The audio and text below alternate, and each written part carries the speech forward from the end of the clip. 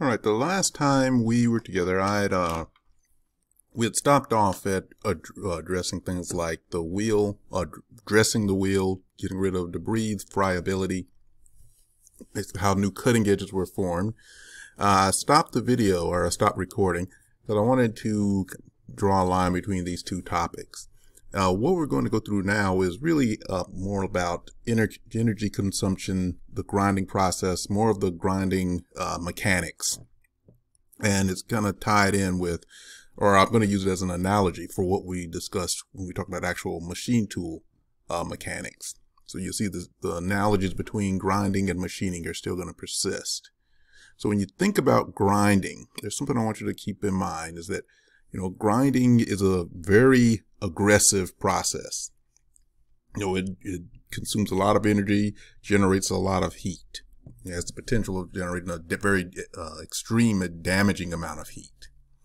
Now, if we just look at this little diagram I found, you can see that this is meant to look like a gear.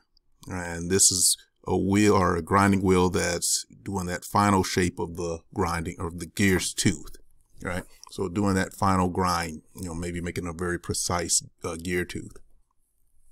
So you can see the way it's trying to depict it is, the grind is actually like the grit is going into the workpiece.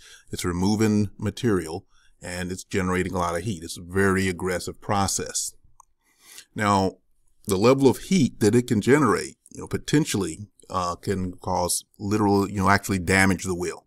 You actually are potentially going into a heat treat process. So if you remember the first couple of sections of the semester, we actually talked about the phase diagram, and if you raise the temperature on metal, it goes through different phases, and some of those phases are good for starting different types of manufacturing processes. It makes you more prone to certain types of things. It can actually change the quality of the material, through the heat treating. And all of these things can happen during the machining and definitely during the grinding process if you don't know how to control them, or if you don't know what to look for during that process. And that's what this video is really going to be about. This last one's going to be about. And this is the last one, meaning the last section of chapter 20, or last chunk of chapter 26.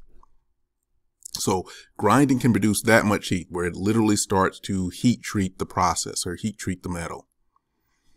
And by going through this heat, when it starts to get extreme, it can actually do a lot of damage. Not only can it temper it, and make it softer, change the hardness of the material. Through heat treating, it can also burn the metal.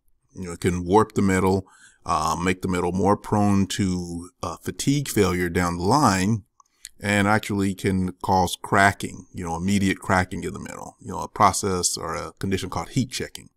So if we look at that gear tooth and imagine that gear tooth has been brought to a point where it can be potentially burned. See, that's what this second picture is on the left, or on the right. It actually shows burning that's taking place in the gear tooth. And this is from grinding. So the temperature was raised high enough to actually cause the metal to actually burn. And you can see in this FEA, finite elements analysis, it can actually get to the point where you can have premature failure. So you've heat treated it, you've changed the material, and you have made it so that it will not have the same life it's supposed to have in the field. So, the ability to control heat is extremely important.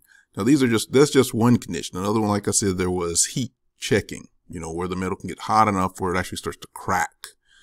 So again, this is more burning. That here's this rotor, and you can see that it's been ground, and there's all this heat checking that's taking place. So again, the heat can be very damaging. The amount of energy consumption can be very damaging. So let's try and understand what goes into causing this damage. What qualities, what variables are at play that you need to look out for when you're dealing with the wheel, or you're dealing with grinding. So some of the things that can impact it. So this is just some of the variables that we're going to look into.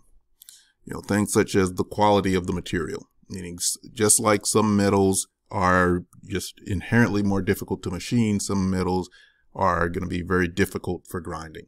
So there's going to be certain qualities, the hardness, the ultimate tensile strength, the toughness, that are going to make it better or worse for the grinding process.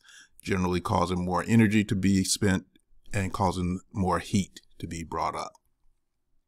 The grinding parameters, just like with machining, how fast that wheel is turning, how deep you're trying to take that cut. Again, it can cause you different types of potential problems, and the quality of the grinding wheel. Again, so a wheel that is very coarse versus a wheel that's very fine, a wheel that's very hard versus a wheel that's very soft, can also have a real major impact on the amount of energy that's being transferred during this process. And again, the most obvious one is coolants.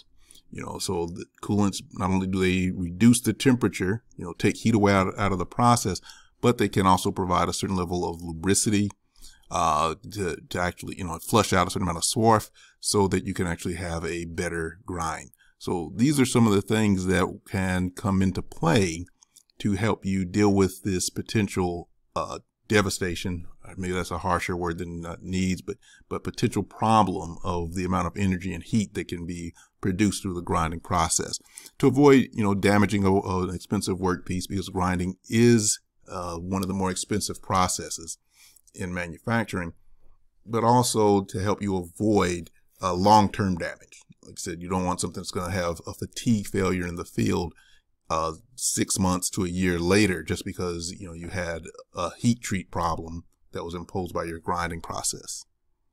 So one concept I want you to become familiar with is grindability. Now, we talked about machinability. When we talk about machinability, we talk about cutting forces. We talk about the ability to cut something aggressively or have to cut it very conservatively. So again, your setup of your parameters are dictated. Grindability is the same way. It's the ability to remove the metal through the grinding process. I guess it's a really basic definition, but it's also taken into account, much like machinability, things such as what kind of surface finish you can achieve, what sort of tolerances you can get. So basically, it's your ability to grind to the parameters or to the standards that you want to achieve. So again, here is just a term used to explain how easy it is to grind a particular material, grindability. So again, it covers things like surface finishes, quality of the surface, things like cracking, waviness, surface integrity, how fast the wheel wears, the cycle time. Same with machinability. A lot of these things are, pretty much the same thing with machinability. Instead of, a mill or a lathe, we're talking about a grinding wheel. They can be greatly influenced by the cutting parameters, the tool, and the coolant selection.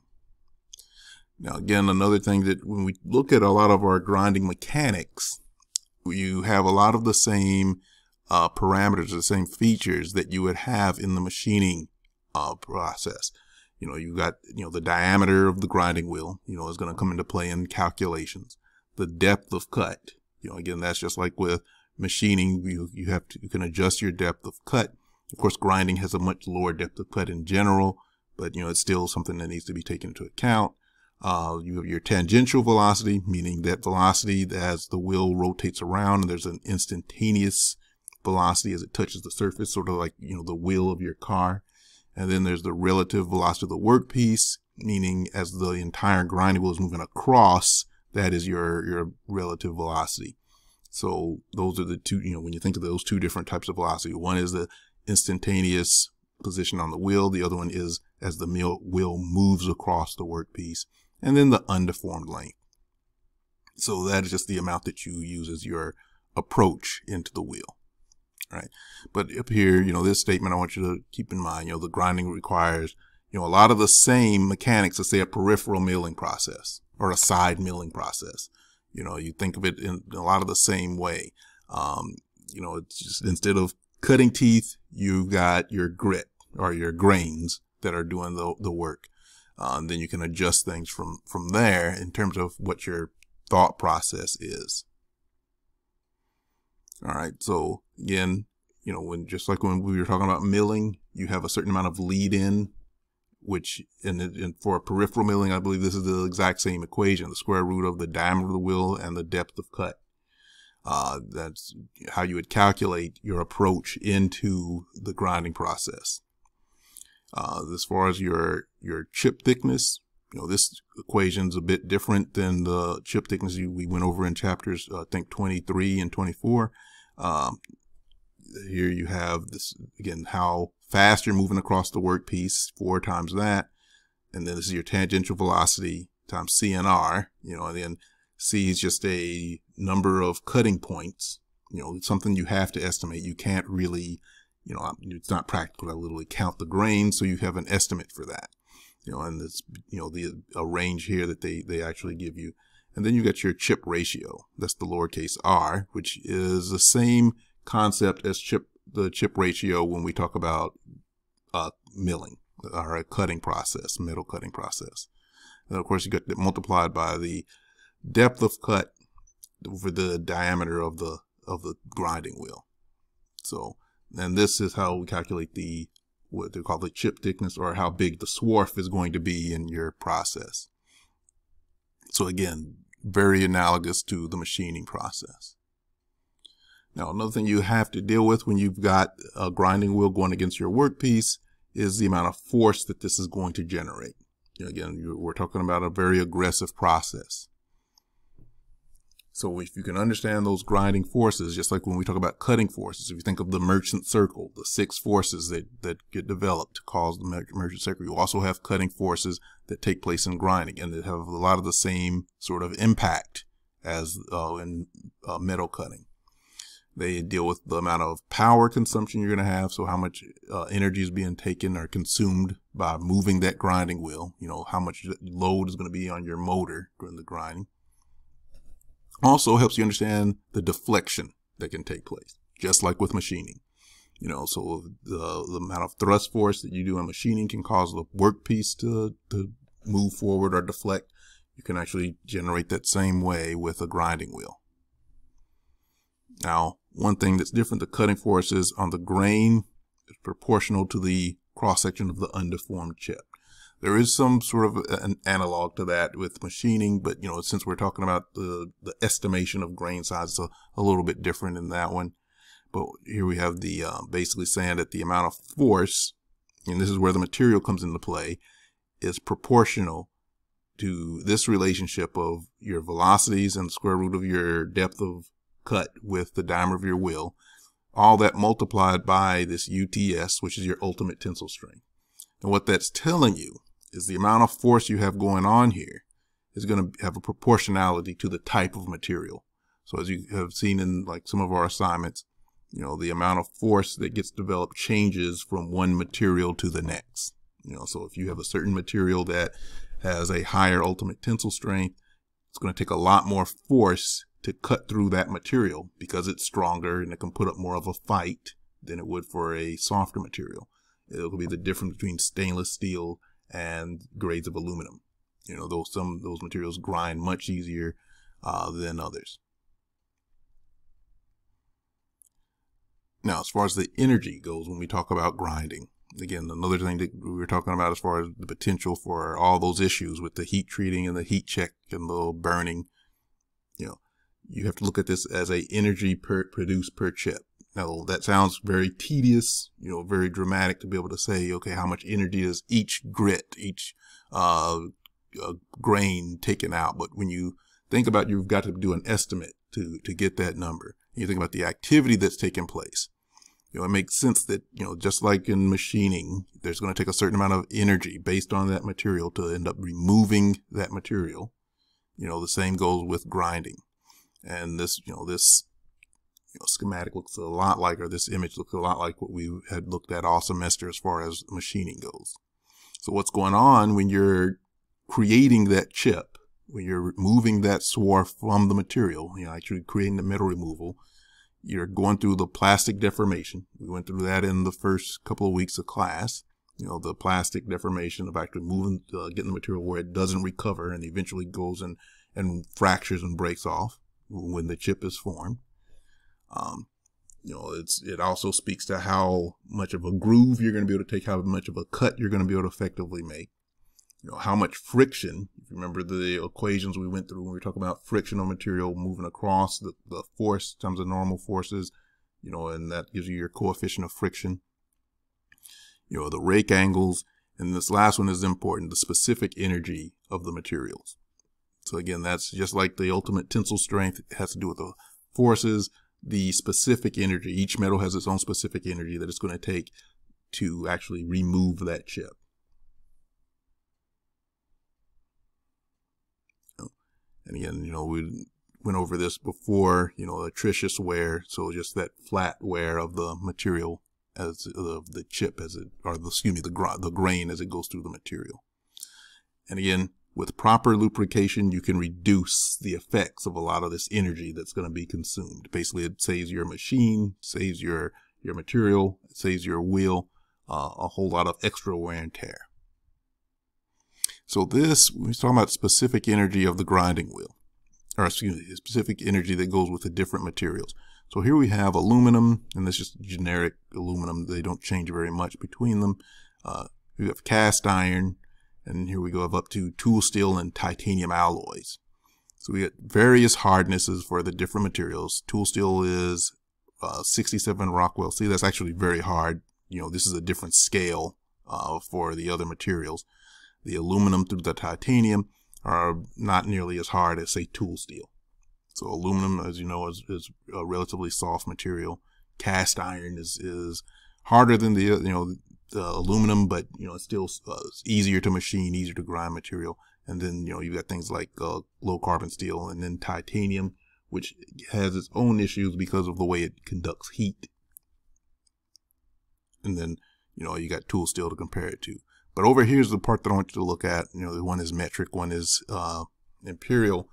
The specific energy that it takes to go through each one of these materials. So this is the amount of energy that it's going to take to consume a certain volume of metal in each case. And here you can see tool steel is significantly higher material, or higher amounts of energy in order to consume that material. And there is a range to that. They do show you a range, but here at the extreme, tool steel is the most difficult to consume. Consumes the most energy. And as far as grinding temperature, again, the other part of this whole discussion, the temperature, has to be controlled. Otherwise, you get a lot of those issues that we had spoken of earlier. You can get the residual stresses, the tempering, the burning, and the cracking or heat checking. So again, this is an issue with dealing with coolants, as well as knowing what are the proper parameters. So change the surface temperature can rise in proportion to how deep your cuts are, your wheel diameter, and relative speed, or in other words, your cutting parameters. And this, again, you don't have to memorize this equation. I'm not going to bring it back on you. I just want you to understand that cutting temperature, that the rise in temperature in the process is going to be proportional, again, the diameter of your wheel, the depth of your cut, and the speeds. So if you can see, there's a kind of a theme with a lot of these equations, which I'm not, I just want you to make note of them.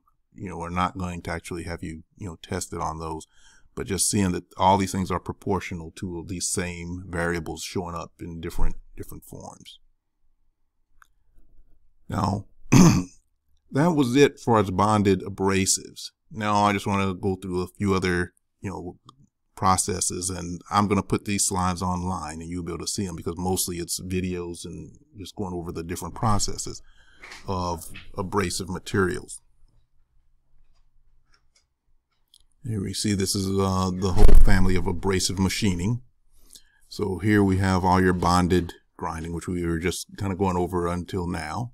Here you've got the mass grinding or mass finishing. Then you've got fine finishing, things like lapping, abrasive flow, high precision finishing. Over here you got the more high speed abrasive finishing. So here you have abrasive jet machining, water jet, and then just high speed abrasives. So I'm going to close this section out now, and I'll post this on Blackboard, and we'll start to move into joining.